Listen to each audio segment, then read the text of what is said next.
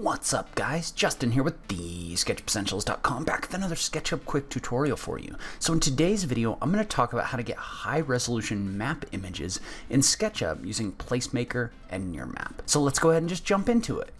Alright, so first off, as we've discussed before, Placemaker is a powerful location generation extension for SketchUp.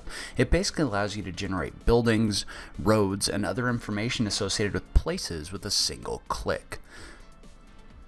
So you can see how this is an image that I've created of Denver using Placemaker, and I think it might have taken me 2 clicks to create all of this. So you can see how this is really powerful. It's great for any kind of like geolocation modeling, or let's say you needed to build a building in downtown Denver, you could use this to bring in geographical context really easily. So it is a paid extension, as is the Nearmap imagery. So if that's something you're not interested in, you should probably just move on to another video. This could be very helpful, especially for design professionals looking for up-to-date and high-resolution images of locations within SketchUp. The other thing to note is to get the high resolution images we're going to talk about, you need to have a current license for Placemaker. If you're looking to purchase a Placemaker license, you can get one at TheSketchUpEssentials.com/Placemaker. That is an affiliate link. So as many of you know, the resolution of the base map images that you can bring in within SketchUp is really kind of a problem. And so what I'm going to do initially, just to give you kind of an idea, is I'm going to bring in a map of the area where the SketchUp base camp is going to be this year. And so you can see if I bring this location in, so if I grab it and bring it in using the SketchUp Location tool, it really comes in at a very, very low resolution. So you can see how as I zoom in, when I start to get to any level of detail at all, the imagery just isn't very good, period. And so up until now, you either had to just live with the low resolution images, or you could try to do some funky photo editing and stitching and working around and kind of try to get your map data in that way. So the good news about this is that Placemaker now offers these Nearmap tiles that can be brought in quickly and easily. And so to start off, you can purchase those Nearmap tiles by visiting TheSketchUpEssentials.com/Nearmap. And it is worth noting that sometimes those do go on sale. So they're on sale for right now, but you can bring those in by going to TheSketchUpEssentials.com/Nearmap, and that is also an affiliate link. And you can scroll down and you can click the button for purchase now to purchase different tiles. And you can see how there's a note down below for the estimated size of the tiles that come in. So there is a cost associated with the providers of this high resolution map imagery. So that costs money in order to get that data from them. And they use that to constantly update these. So like for example, you can actually do a search on the Nearmap website, and you can search and see when the last time was that they brought in new data. So you can see how even in this location in Palm Springs, which isn't necessarily the biggest urban area, you can see how it's still been updated 4 times in the last couple years. That's most likely going to be more up to date than Google's data. And so if you do decide to purchase those, you can just click on the Purchase Now button. And when you do that, you just go in here, and when you click the Checkout button, make sure to enter the email address associated with your Placemaker license. So that will apply the credits to your Placemaker license within SketchUp. There's 2 things we can do. The first thing I'm going to do is I'm going to show you the digital globe imagery. So you get a certain amount of digital globe imagery that you can bring in within SketchUp as well. So Nearmap is the ultra high resolution stuff, and then digital globe is more the digital globe is a lower resolution, but still better than the SketchUp Location provider map data.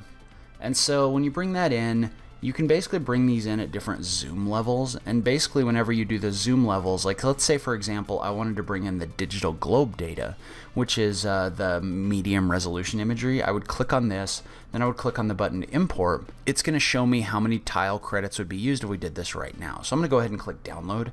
And what that's going to do is that's going to take a second, but that's going to bring that higher resolution imagery in here.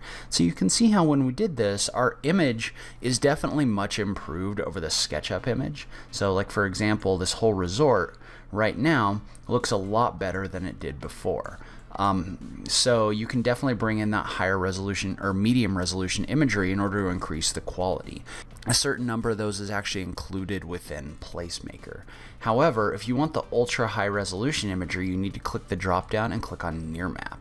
And so let's take a look at a couple of those options real quick. So you have zoom levels for low, medium, high, and max. And that's basically it telling you how many tiles and how much high resolution imagery is going to be used. So for example, if I was to click on low, I was to click this button right here, it would tell me that in order to update the current selection, which is this whole box, you would use 16 tile credits. However, if I was to bring this up to something like high resolution and click on this, you can see what this would do is this would use something like 169 tile credits.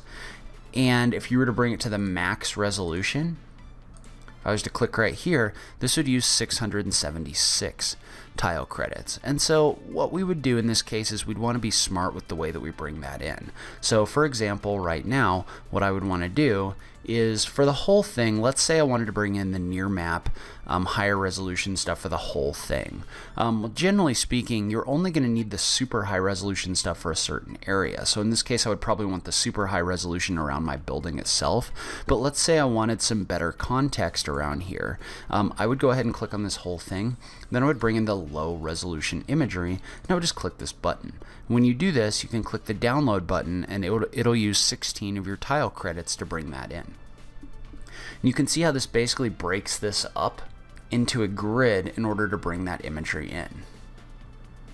And so as you watch, you can see how that takes a little while to bring that in. But you can see how even this is even higher resolution than what we had in here before. So this could be really good. I mean, right here, you can already see some detail on the islands and everything else in this parking area over here. But let's say we wanted to bring something in for the overall building. Well, instead of using those tiles for this whole thing, what I would do is I would right click and I would unlock this. And I would come in here and I would actually draw a box around the resort. So in this case, the resort itself is going to be about this size.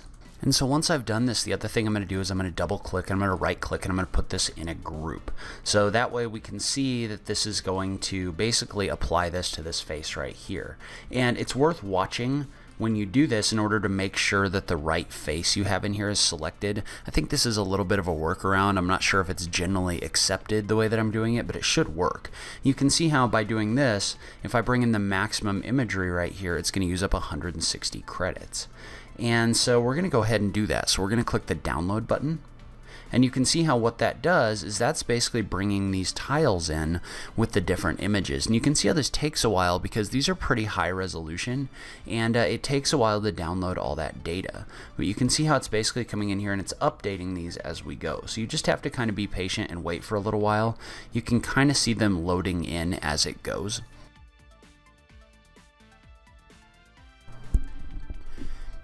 Alright, and so as you can see, once we did this, this actually comes in with the real high resolution imagery. So you can see how with this Nearmap high resolution imagery, you can actually take a look at the border of this space that we created and you can see the difference between the trees over here and the islands over here and the trees over here. So as you can see, this Nearmap imagery is really high resolution. You can get a lot of detail and it's fairly up to date as well. So you can use this for any kind of like geographical context modeling or anything else that you need to do within SketchUp. So if you're looking for some high resolution imagery, you can see how you can purchase those tiles and then you can use them smartly. You can bring in some medium resolution imagery for the area around the area where you're directly working, and then you can bring in the super high resolution imagery for the actual area where you're working. So that's where I'm going to end this video. Leave a comment below. Let me know what you thought. Have you been looking for a way to get high resolution images into your SketchUp location models? I just love having that SketchUp conversation with you guys. If you like this video, please remember to click that like button down below. If you're new around here, remember to click that subscribe button for new SketchUp content every week. If you like what I'm doing on this channel, please consider supporting me on Patreon. Every little bit helps, even if it's only $1 a month. So make sure you check out that link in the notes down below. But in any case, thank you so much for taking the time to watch this. I really appreciate it, and I will catch you in the next video. Thanks, guys.